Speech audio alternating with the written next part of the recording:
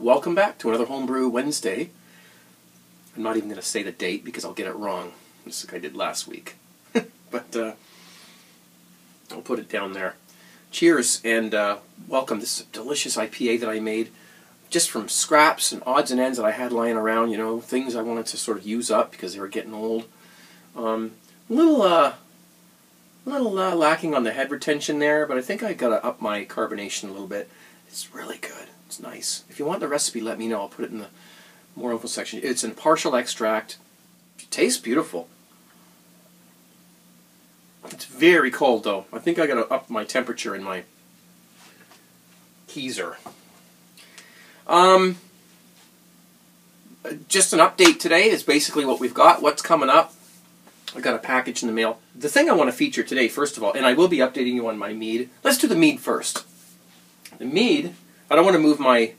I'm using the iPad today to film this. I haven't been using it lately. I've been using my camera, but today we're going to use that.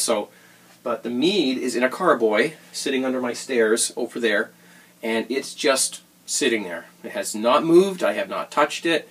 It's fairly clear, but still a little bit misty.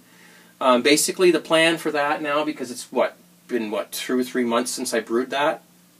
The plan for that is that I'm going to go to the homebrew store, get some corks, and we're going to bottle it. I got a whole bunch of wine bottles here. You've probably seen these in a few videos. These got to be cleaned up a little bit, but we're going to bottle that baby up, and we're going to put it to sleep again, cover them up, and let them age. Excuse me. You know, beer, right? Beer does that to you.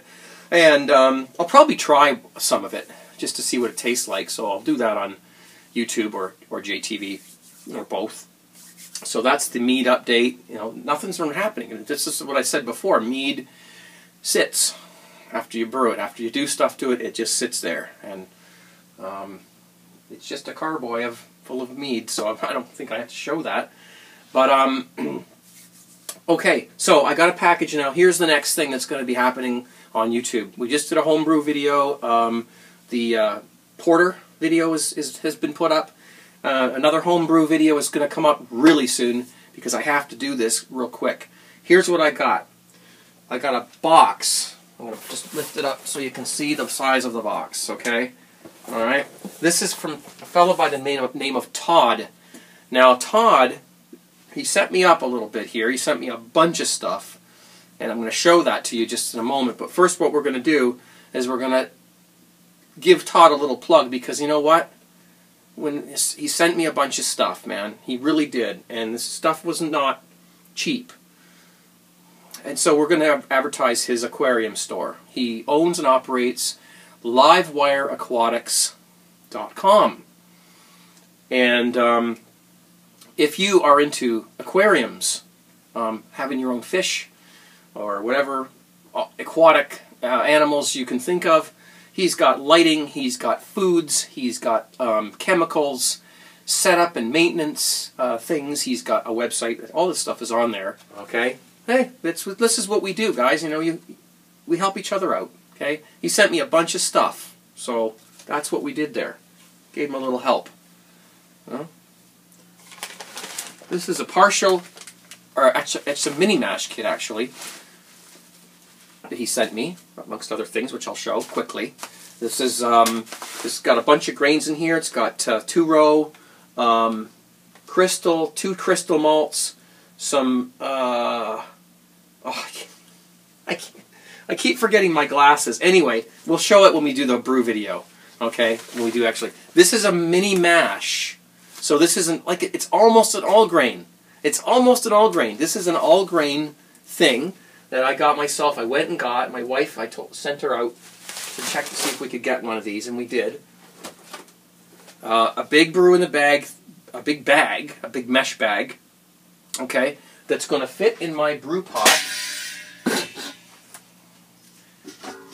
Okay, like so. Okay, it's going to fit in the brew pot. Come on, perform. Let's do it. We're going to put the grains. It's got specialty grains and base malts. I'm going to put those in there. Obviously, we're going to take the bag off. Okay? Right? We're going to mash them. at 155 degrees or 153 degrees Fahrenheit, just like an all grain beer. Okay, and then we're going to take that and we're going to add the the liquid malt extract, because it's a partial mash, right? He sent the liquid malt extract as well. I've had all this in the fridge, so it's fresh. And so that's part of it too. We'll just sit that in there, or down there. And then there's hops, and it comes with instructions with all the different hops and additions I need to add, because it came with all the hops and everything. Okay, awesome. A partial mash I haven't done in a couple years maybe. So this will be a good ramp up to my all grain video. And I'm going to do it soon because the grains are already ground. And it must have took maybe a week and a half or so for this box to get here. And I've had it in the fridge, and they need to be used now. Otherwise, they're going to lose their flavor and their efficiency. So they're already, they're already milled. Okay, so we got to use them. So we're going to do that. That's going to be a whole video right there, a mini mash video. And I've learned a lot since the last time I did my last mini mash. So it's going to be a good instructional. I'll try my best to make it a good instructional video on how to do a partial mash, which is basically an all-grain beer combined with an extract beer. So it's like it's the very rung just below all grain. Along with that, in the box, there's a bunch of grains, other stuff he sent. There's some Munich. We have what else? Victory, some Victory malts, some more base malts there. We also got some smoked malt, some Cara Munich. Oh, it's kind of like a crystal malt sort of thing. Okay. Here we've got some honey malt. That smells heavenly. Can't wait to use that. And some chocolate malt as well, which we've used in the porter, so we know how to use that. There's some sugars here, some dextrose for bottling. I'll probably just throw this in a batch of beer because I don't bottle very often, but that's great. And to top that all off, I'm going as fast as I can. To top that all off, he sent a bunch of hops. We've got some Cascade, some Citra, some Simcoe, and some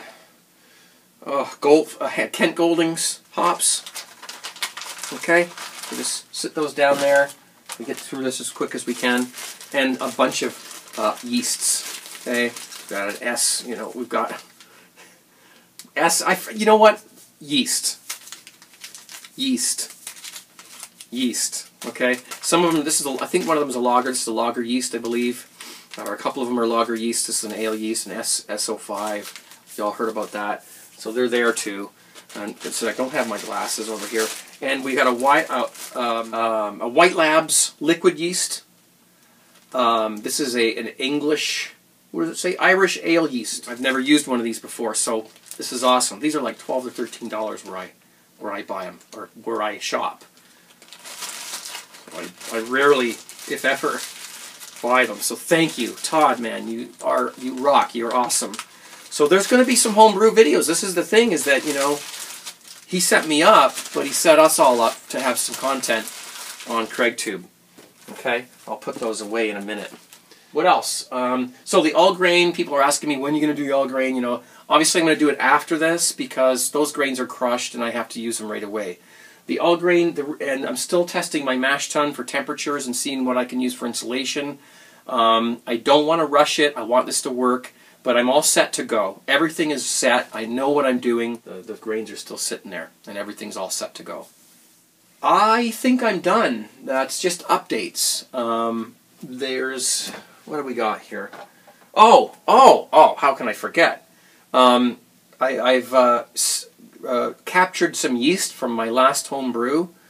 So I've got about 4 or 5 jars in here where you siphon your beer into the keg, then you grab the trub and you wash it. Okay, washing your yeast to reuse it. This is an SO5, a USO5 yeast that I purchased, and I'm trying to, so this has been washed once, and I'm going to do a video on this. If this is successful, which I think it will be, then I will do a video on this, but there's other videos on YouTube already. I'm trying to cram this all in as quickly as I can, guys. You can see at the bottom there's a lot of you know, hop material, hops and whatnot and crap. In the middle here we've got the nice yeast bed, and on top we've just got some sort of watered down beer. I'm going to rinse this one more time, and then I'm going to use it in a batch of beer. And if it's successful, I'll make a video and show you how I did this and how you can save a lot of money on yeast. And you know what? When somebody gives you one of these, or when you buy one of these for $12, one of these White Labs things, you don't throw it away at the end of the day when you're finished. You're going to reuse it up to 5 times, 5 brews. You can reuse that. So $12 divided by 5, what's that? You know, a little over $2 per batch of beer for a high quality yeast like that. And you can reuse it. Okay? So that's what we're doing here. This is an experiment, and we're going to see how it works. I'm out. I gotta go. This has been long enough. Thank you, guys. Hope to see you Friday. Happy Homebrew Wednesday. Have a beer. Have a beer. Have a homebrew. Cheers. I would like to give you this recipe down below when I get a chance. Give it a try. It's a partial extract, very easy to make, and it rivals some of the best, or, well, some of the better IPAs that I've tasted. Look, if I'm willing to give out a recipe that I've come up with, I'm not going to give it out if it tastes like crap. So you can kind of trust me on that. Okay? I'm out. Cheers, guys. Take care.